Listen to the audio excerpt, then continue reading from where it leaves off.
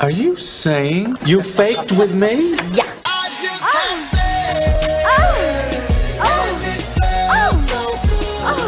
Wrong. Now you're single. What do you know about sexual relations? Is it true that if you don't use it, you lose it?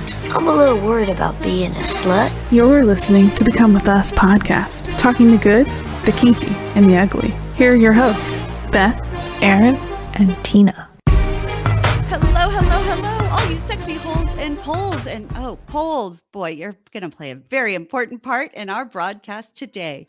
Welcome to Come With Us podcast, where you're part of all the naughty, sexy, fun conversations. And today, it's a healing conversation too.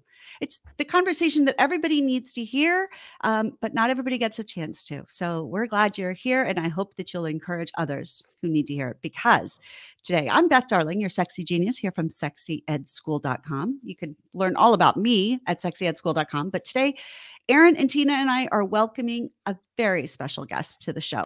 She has been a friend of mine for years, a woman that I admire more than almost any. I mean, she's just freaking incredible. She is definitely on one of my lists of hero women.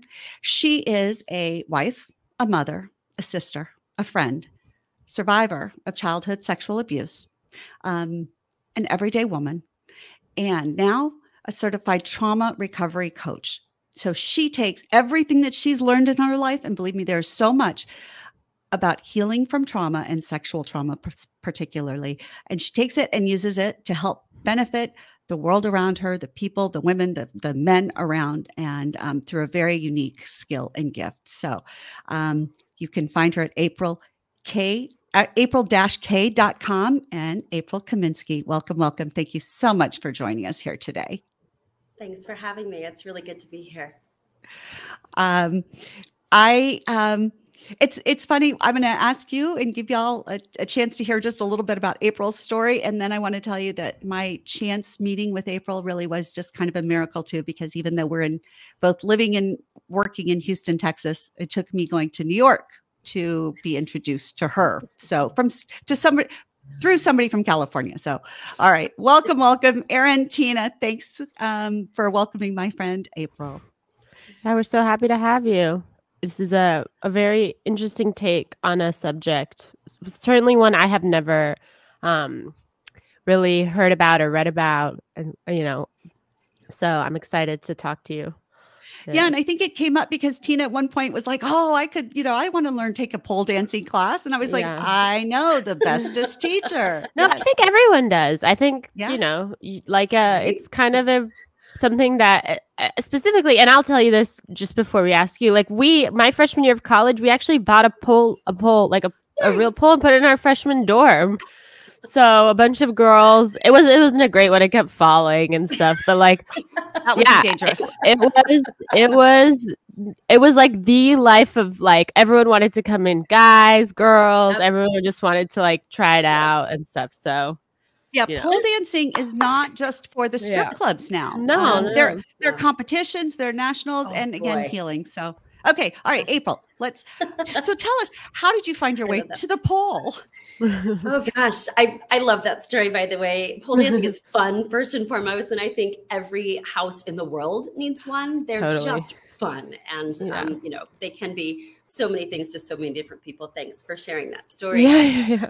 I found my way to the pole because I was looking for fun also. Way back in 2006, I found out about a workshop that was coming through here in Houston, and that was back in the early days of the internet. And so pole dancing wasn't as nearly in the forefront as it is now. It was very taboo, very underground, and very naughty and hush hush. So I made my way to this pole dancing workshop because I really wanted to learn how to learn to be sexier for my husband, my partner, my longtime husband. And who doesn't want to learn how to be sexier in the bedroom, right? Mm-hmm. So I make my way to this amazing workshop with 200 women. And the moment the workshop started, the lights went down, super dark. The music was thick and heavy and juicy and yummy. There were red lights in all the corners. There were pillows and big fluffy mats everywhere. And I went, whoa, this is something definitely different than what I thought it was, what I planned for, and what I expected. And from that moment, that very first class, I was hooked. And it started off as a fun, flirty, frisky thing to be closer to my partner, my husband. And not only did it stay that, it became so much more. And gosh, that was 17 years ago. And I'm still incredibly passionate about it to this day. And it has brought some amazing people into my life. I love that. Now, would you have thought of yourself as like graceful or a dancer kind of, before? Really? I can't find a stronger word than hell no. Really? Technically, that's 2 words. I had no dance background. I had no formal education. I didn't do ballet or tap. I was a band kid in high school. And I mean, I had 2 left feet. Graceful was not a word that was in my physical vocabulary. So no, I really came into this environment and experience as green as could be. And to be honest with you, even after all these years, I think that's one of the most beautiful aspects of it, is that it can be and is so accessible to people that don't have that kind of background. Wow. Yeah, that's funny. I guess I had never asked that question because it sort of took me by surprise. But no. Yeah, I love hearing that because you're so graceful and amazing. And I'm such a klutz, and I still have a desire. I've done like a couple of classes, and that's about it. So, and you know what I think is interesting about pole dancing? I'm sure you'll talk about this, but from what I've talked to other people and certainly read a little bit, it's a skill of like strength, like physical strength. Mm-hmm. Unlike, other dancing, of course, like you're very skillful, ballerina, but there's much more, I think you have to be classically trained and there's technique like you're talking about. But here, I think it's a lot to do with how strong is your body? How, how are you, maneuvering up and down the pole? So I think that kind of goes along with maybe perhaps what we're going to talk about today, like the mental strength aspect of it too. The stronger your physical body gets, probably, like it helps your mind get stronger, your mind heal your mind. Absolutely. To heal, Absolutely. It takes so many different kinds of strength, so many different kinds of agility. So mental, physical, emotional. And the great thing about it is that simply by engaging in the practice, whether you're self-taught, whether you're doing things without, classes and lessons now virtually, whether you're going to an actual teacher or trainer or competitor to teach you how to do something, you actually develop each one of those as you go. The more you do it, I think with any skill, the more you do it, the more adept you become at it, and you grow in ways that are not only linear in the ways that you want it to grow, but that expand sideways and that bring in so many other elements of the thing that you're passionate about. Yeah, that's great. So how did you tell us about your emotional state before you found pole dancing, right? we don't want to spend the whole time on the trauma and stuff, but it does inform so much of who you are and what you do. It does. So a short version is I was a wife, mother, working mom. I assumed and thought that my emotional state was fine. I was going to work every day, coming home, making dinner for my family. Didn't think that anything was like lying under the surface. Now, of course, I do have a very long and deep experience of childhood sexual trauma. And I really thought that like once I had left home and left the situation, like shut the door on it, put a button on it, didn't address it. And I thought, I'm fine. I've moved on from my life. I've cut out the things and the people and the places. So I'm just toddling along thinking that I have this amazing life. And what happened was that this class that I took for fun and for excitement and for play wound up tapping into all of that repressed trauma that I had never touched on or dealt with.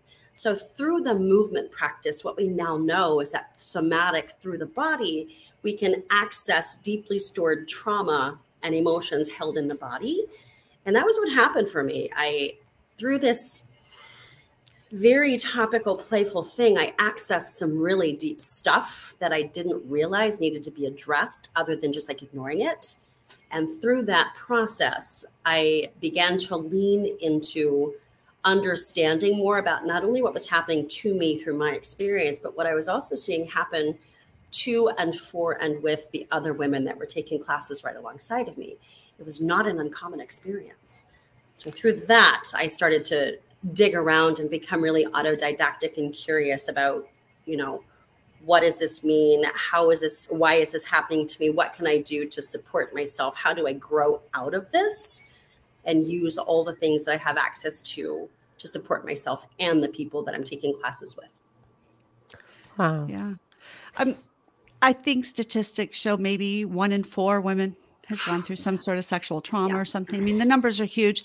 The numbers were not as clear about men. And yet I know that a huge number of men have also gone through sexual trauma. So, hats off to everyone.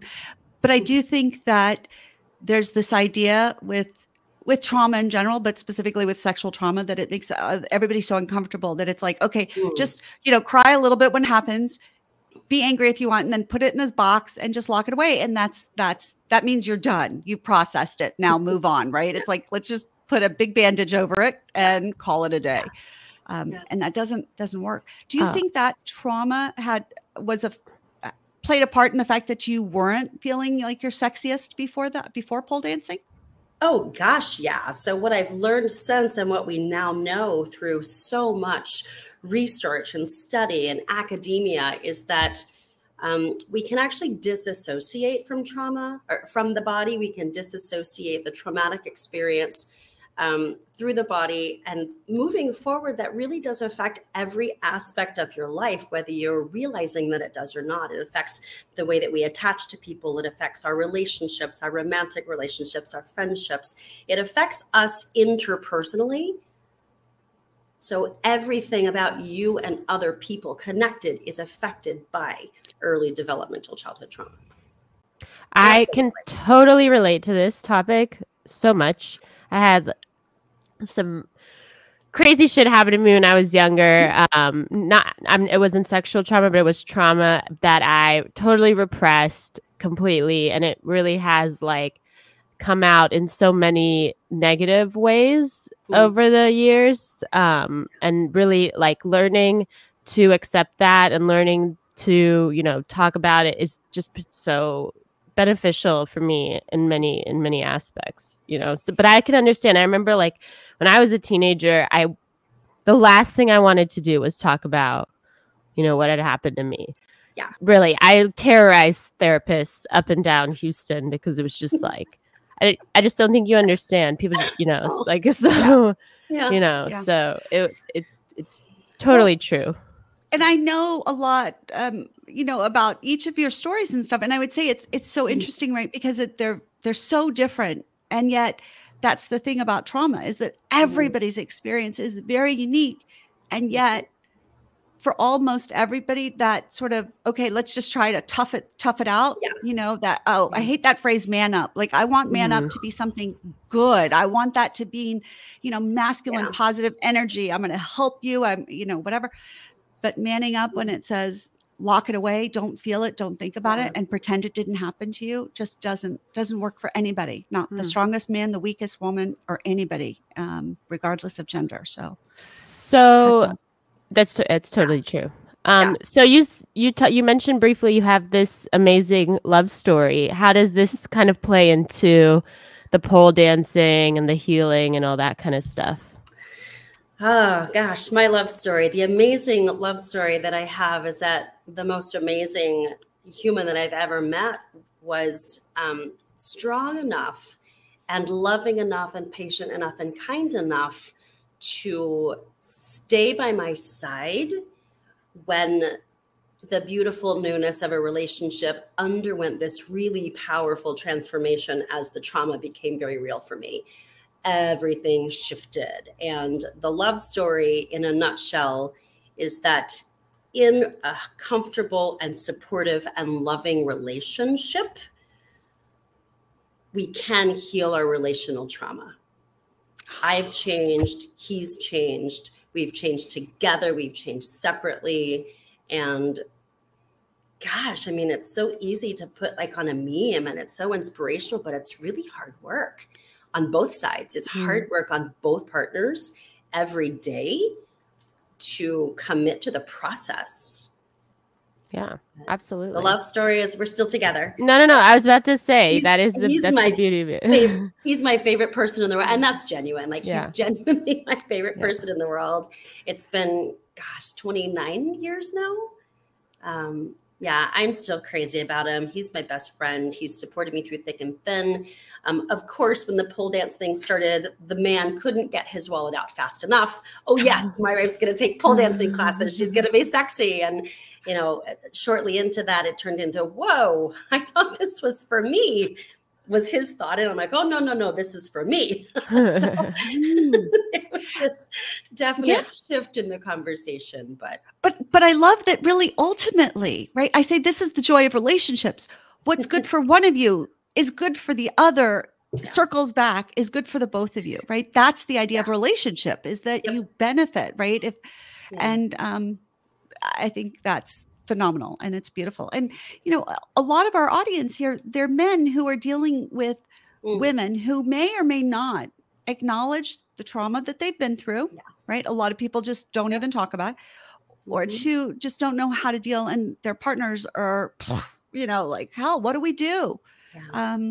And I think sorry, not to interrupt you, but I do think it's really important to recognize to our audience that obviously therapy is super important when you experience trauma, but that there are other outlets to help you heal, that there deserve them all. Right. And that they should be taken into consideration. And it's great that, they're becoming more and more acceptable. And, it's not just this one way to heal, this, traditional. There are lots of other paths that you can choose. So, I would encourage our audience to absolutely look into something like this if you if you or your wife are experiencing, or are going through, healing and stuff like that. So I think that's super important. I literally couldn't clap for that enough, applaud that enough. So healing is an ongoing process. Healing of any kind of trauma is an ongoing process. And there's more than one way to do it. Talk therapy, the traditional sitting on a couch with a psychologist, a psychiatrist, taking notes and giving you a prescription or giving you directives on how to make your life better, is one part of it. So there are top-down, thinking down processes like talk therapy. There are bottoms-up therapies, the somatic pieces, which is literally what I do with pole dancing, feeding in the somatic movement of the body so that it's not always talking about the details, talking about the trauma itself, but accessing movement through the body to move through the stored trauma. The very definition of trauma is that it's not an event that happens to you. It's the lingering effects in the body based on the thing that happened to you. So it's actually stored in the tissue, stored in the fascia, stored in the muscles. So we can access a certain portion of healing top down, thinking, talking, rationalizing, strategizing. And the other component that we now know is important to add into the constellation of modalities is moving the body. You've heard of yoga for trauma, Tai Chi for trauma, all of these body-based modalities that we can plug those in and make a healthier piece of the whole for people looking to support themselves. And I really like that. And I think actually I probably would even go further. So I often will work with clients on the difference between head and heart, right? I say, I've got I'm a smart person. I can learn things, but the difference of knowing something in my head and feeling it, very, very distinct and different. And then, so it's not just then the heart, but then it's the body, which as you say, more and more research is showing that emotions actually start in the body. They travel to our brain. It's our brain that then tries to understand them, identify, label them, categorize, but, more and more. And I think they're going to realize how much our body stores. And when people say, well, that's crazy, you can't store that. I say, okay, here's the example. Chicken pox, right? Chicken pox, you get as a kid, you get over it or whatever, but that virus lives in your body. It waits until a certain point, you're run down, you're tired, you're exposed to too much sun, you're stressed. And then it kicks in as shingles, which is horribly, terribly painful.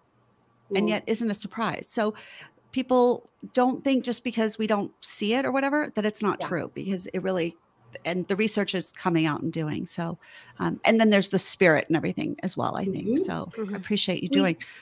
Yeah, we have so much research now, and ever mounting and ever growing volumes of research in neuroscience, in science and data evidence backed forms that show that trauma is processed through the body, and trauma can also be released through the body. It's about nervous system health. It's about the health and the environment of our bodies as primal organisms beyond the brain, beyond the critical thinking brain, right? The prefrontal cortex, our abilities as very advanced animals to think, to reason, to assign meaning to, but it's the primal body where the impulses happen, where the trauma becomes stored.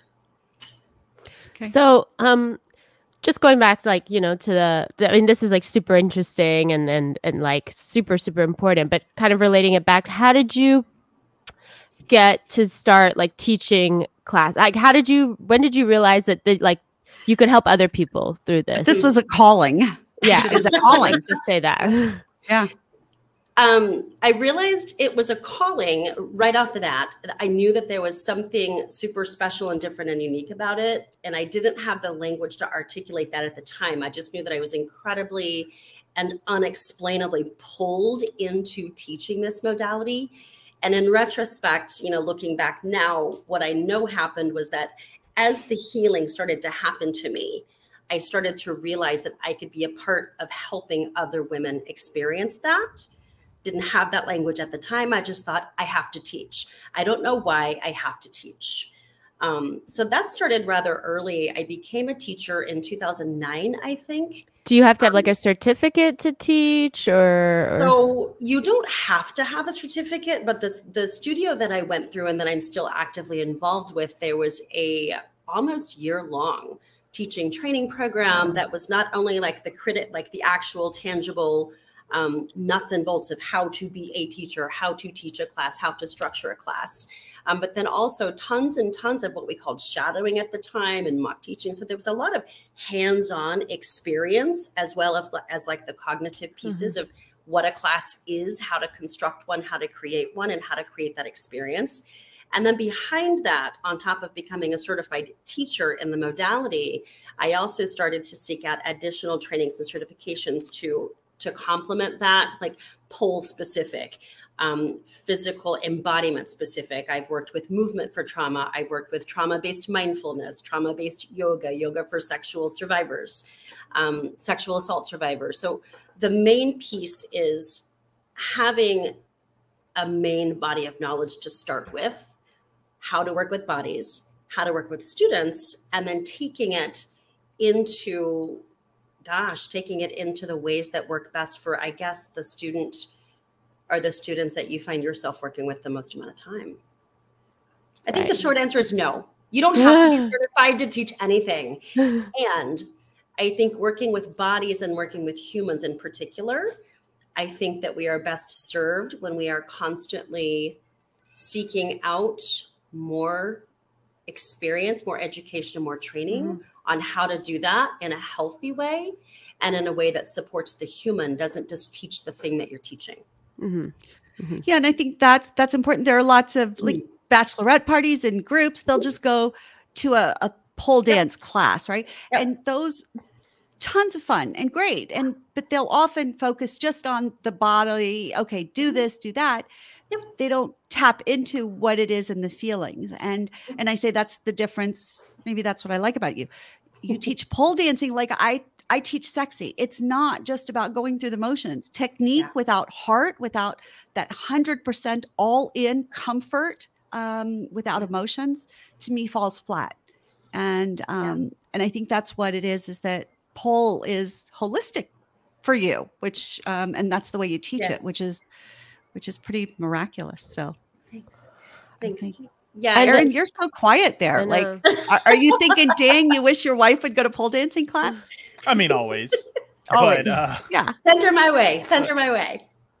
Yeah. I mean, I guess, like, what kind of, I mean, obviously, I don't know any guy friends or any men who would, have their wife or significant other, say, hey, I'm thinking about doing this, who wouldn't go, cool, here's a credit card, go, have fun.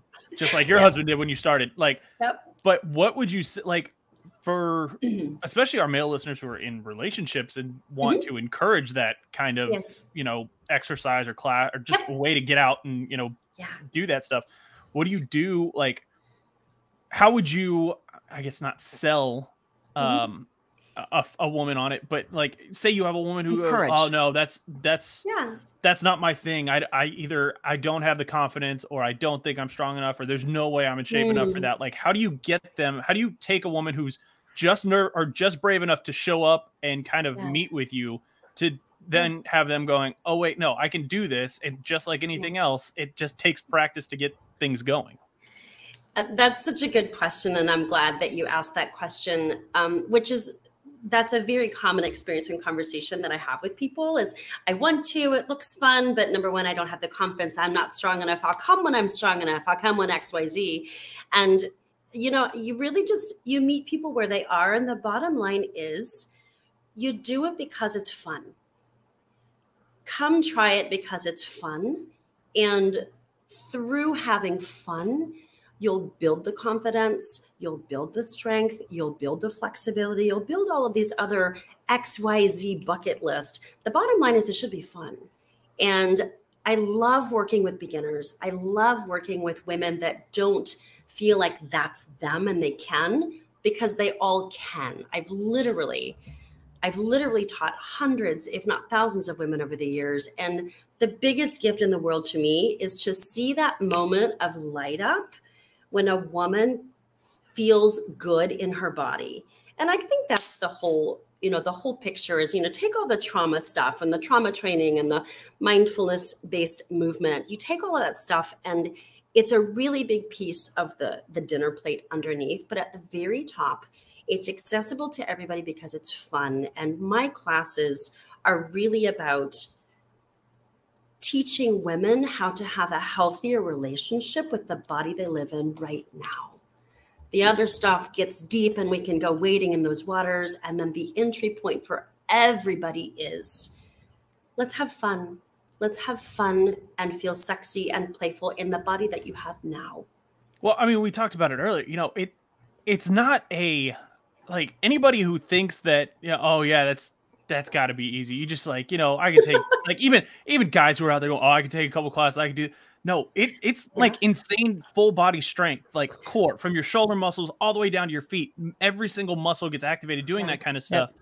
And I think that's part of where the popularity came in is that there's, how many millions of gyms out there that are charging people membership where they go, okay, cool. Well, we got treadmills there. We've got ellipticals there. We've got weights there. But then a lot of women would go, yeah, that's like, I don't find running fun. Like I do it just because, whereas pole dancing gave them this like, hey, this is fun. And it's a really fucking intense workout. So not only am I, staying in shape or getting in shape, I'm also having fun doing it because I'm not going to have fun sitting on a treadmill for 45 minutes every day and watching the same freaking show over and over again. No. That's a huge piece of it. Are you going to do anything that's not fun multiple times over, even if you know it's good for you? Most of us walk right by the thing that we're supposed to do, the thing that we have to do, but you're going to come back time and time again to something that's fun. And the side benefit is that it happens to be an incredible full body workout, an incredible access point to going deeper into personal work if you want it, an incredible starting point for figuring out a way to enhance the person that you are if you want to go down those roads. And if you don't, topical, fun, and it's really going to work your body and challenge your mind. Big believer in doing exercise that's fun because it's just consistency, because it's key. You have to be consistent. I can't do exercise that's not like fun and consistent. And me either. Yeah. So Tina, you and I actually, we need to take some classes. Oh, for sure. So, okay, this is going to inspire me. Yeah. But so now, April, though, do you ever teach men? I know your focus is women, but do you ever teach men? Is there something for men to learn with the pole? So let me, a couple of questions there. Do I teach men? Yes, I can. Yes, I have. While I do mostly focus with women, and that's mostly my experience in education, I'm happy to teach men. I have taught men. It's a very different thing. But yes, it's totally possible, doable, and fun, might I add. Just want to throw it out there that my husband does happen to know a couple of badass pole tricks. That's awesome. That is so cool. Yes, it's for men too. Absolutely. Yeah. Okay. Totally. I love this. All right. We're gonna get creative because somehow or another, I'm thinking we need couples class, but we've got to do something. It's been the pandemic. I haven't seen enough of you anyway, but this is particularly so helpful, so much fun. And I love, without even realizing it, again, I talk about sexy fun. And that's my point, is that if it's not fun, as you say, nobody's going to keep doing it. Yeah. And we need to recognize and celebrate the different modalities. Such a good word. Sounds so fancy when I say it. But Aaron, will you come take a class? Yes. Will you let April teach us? I mean, I will. It's Yes. See, I enjoy the actual gym, the run, the I can make it all that kind of challenging stuff. for you too. Oh, I'm not doubting that it won't be challenging. I don't like the challenge. This is the difference: is that I like the weightlifting at the gym. I like running out on the road. I don't like it because of the challenge. I hate the challenge part. But I will do it. But would I have? Do I foresee myself having some type of crazy awakening of oh, this is what I want to do all the time? I don't think so. I could be wrong. And I could totally support you in just the one time come to have a fun party story to play with. Yeah. Yeah. Why not? Absolutely. Yeah. Plus, I think that, again, if your partners are hesitant, right, and then somebody has to take the lead. And so as long as one person is like, okay, let's go do, I think that opens the door for others. So, and again, pole dancing may not be the option, but as Tina said, there are so many different ways to go about things, to heal from trauma, to find your sexy, even if you haven't gone through trauma, to reconnect, to add joy, pleasure, excitement, good health into your life. So if you start just trying new things, this might not be it, Aaron, but maybe there's something else, or maybe not, but at least it's a good time or a good story. And that's, I think this is, I'm nothing if not willing to make fun of myself and laugh at myself. I don't. That is true. I'll make a fool out of myself for anything. I've always been that class clown. Oh crap, I need to do a pratfall to make everybody laugh in the middle of school. Cool, I did it all the time because I didn't care. So yeah, I'll look like an idiot. I don't care. It'll be fun. Yeah, I think this is a really fun thing for people to just experience, even if it's just once. Yes. It's new, it's not something, especially for men. I don't know. I think this is kind of an interesting, idea, or couples and stuff.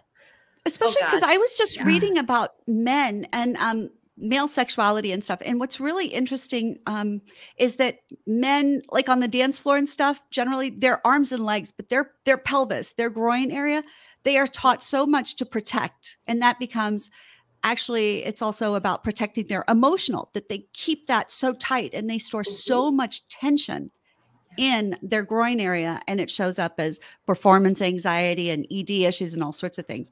So pole dancing also for them, I think, could help them get in touch and to relax their whole body and open their heart a little bit too. So I think there's tons, and definitely, okay, we're gonna have to follow up on this and make some good things happen. Just for our listeners, anybody who's followed us on social media saw me beat both of y'all in axe throwing because, well, that's true. That would be more of my forte. This is going to be a thing where I'm not letting videos go up on social media because I don't want to see.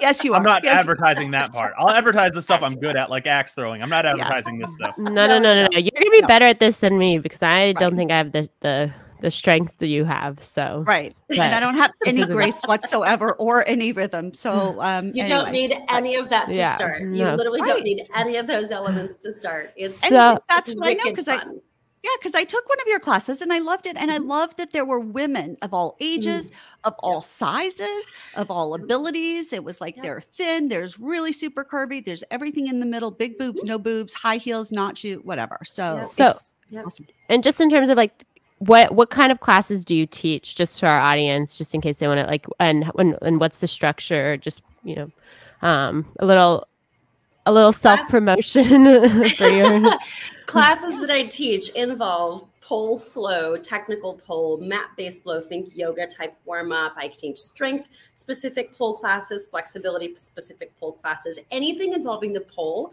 I can tailor it to what a customer or a client or a student is interested in.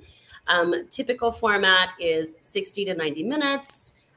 Every single class includes a warm-up, a cool-down. I am a certified fitness instructor, so that is important for me to keep you healthy in your body from that space. And really, I just love to meet with people and find out what it is that they're looking for and make sure that I can deliver the thing that they're looking for within the toolbox that I have access to. Okay. So and then you also coach individuals, right? In terms of the trauma stuff? Yep. Okay. Yep. With or without a pole? With or without. So the trauma recovery stuff, the trauma recovery coaching is without a pole.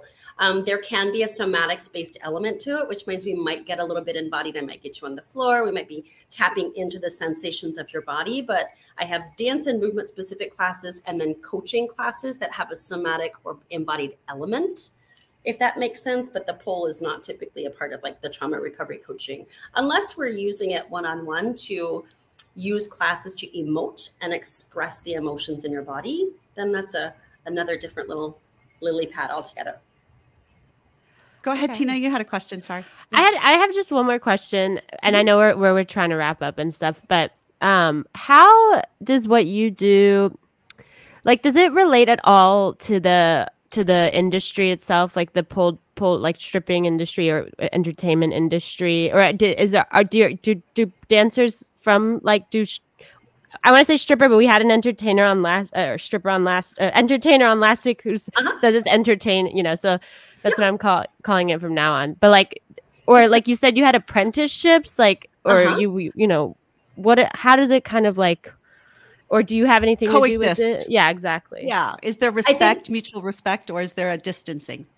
That's such a great question. And it's a really complicated question. So I'll try to like shore it up quickly. They are definitely in cahoots with one another. Feminine sensuality, sexuality, pole, entertainers, strippers, dancers, every one of them has a preferred way that she or he or they like to be addressed. None are right, none are wrong. We coexist. I do teach dancers, entertainers, strippers, webcam girls. Yes, I do work with them. The industry, the pole specific industry works with them. And it's such a conversation, and it's a relationship that's so unique to the studio owner, the teacher, the person coming to you for support in classes. I think the short answer is yes, we coexist. It can be a beautiful relationship. And yeah, that's what I'll say. Yeah, they absolutely coexist. I support any and all workers who choose to use sex and sexuality, including the pole, in what they do. Absolutely, I do. Cool. Yeah. Cool. Consent-based, I will say. I know that's always, right? This, people keep wanting to confuse it with all sex trafficking. I'm like, no. You can support people in choosing to work in the sexy field. Yes. And absolutely abhor, detest, and be revolted by sex trafficking. That's non-consensual. Let's get clear. So yes. Thank you for that. Yes, you're absolutely right. Yes. Yeah, right. That's a good question, Tina. Yeah. I like that, because I think there is sometimes this idea that, I'm using this for this reason and that makes it better. That makes it more something. And it should just be like, we just need to stick together. Again, whoever it is, the pole can be as wonderful and glorious and as sexy can. And yet there can also be a part of it that isn't, perhaps. But that's, Yeah.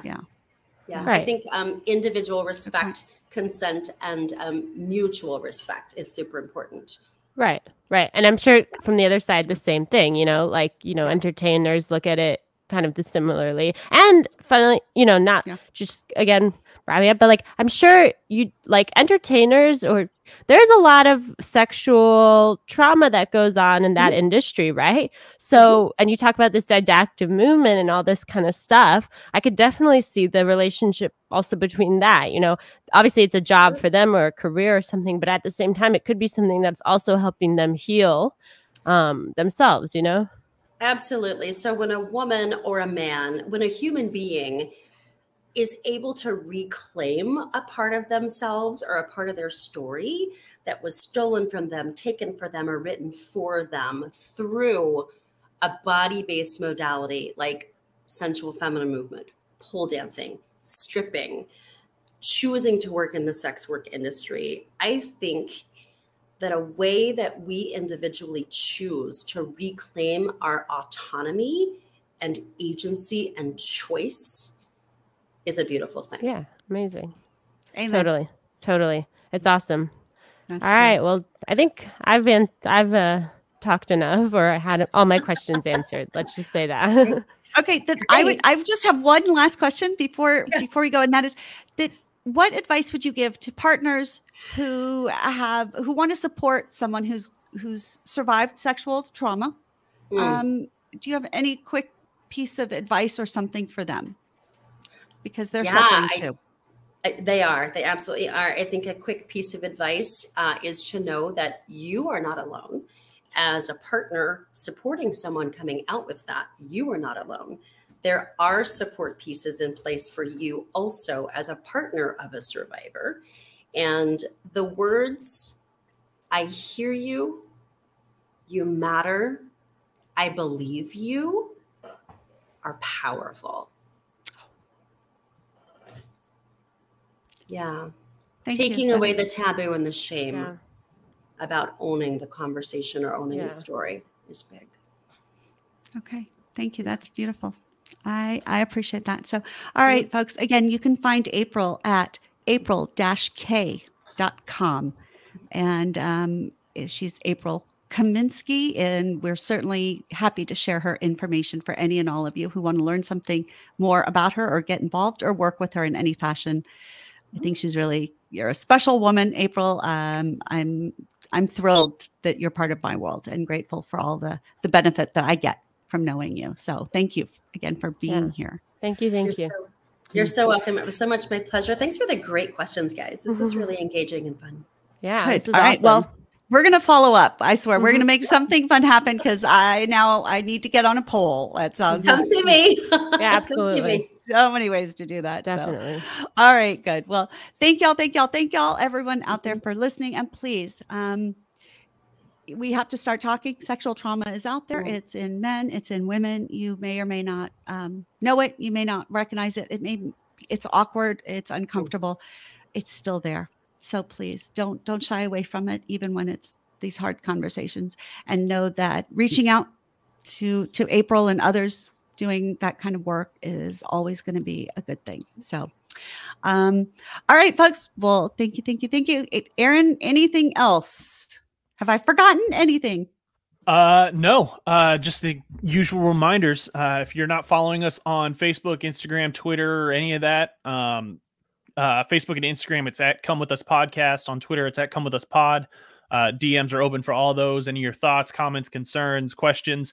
Also, you can email us, comewithusconfessions@gmail.com. It's comewithusconfessions@gmail.com. If you have questions for April, go to her website, april-k.com, or hit us up, comewithusconfessions@gmail.com.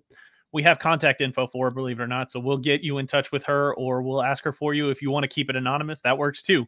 Anything to the email too, your questions, comments, concerns, thoughts, what episodes you want us to cover.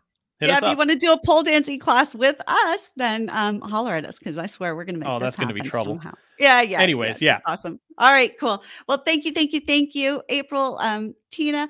Oh, and April wanted me to remind everybody that there is RAINN, RAINN. And I think it's rain.com or rain.org. I don't know. RAINN for sexual abuse, for sexual trauma, for support. Oh, rain.org. And it's RAINN with 2 N's. Rain.org. So much information there. So many resources. Go check it out. They're an amazing organization. So thanks so much to April Kaminsky, pole dancing extraordinary. And thanks, Aaron and Tina, for sharing this and celebrating my friend and the beauty that can come from embracing all things sexy with me. So I'm Beth Darling, your sexy genius from sexyedschool.com. And thanks again for being here for the bare naked truth about love, sex, and relationships. Big hugs and love, and we'll see you next week. Thanks for listening to the Come With Us podcast. Be sure to follow us on social media at Come With Us Podcast, and send in your questions, comments, and confessions to comewithusconfessions@gmail.com. Until next time, keep it fun, flirty, and naughty.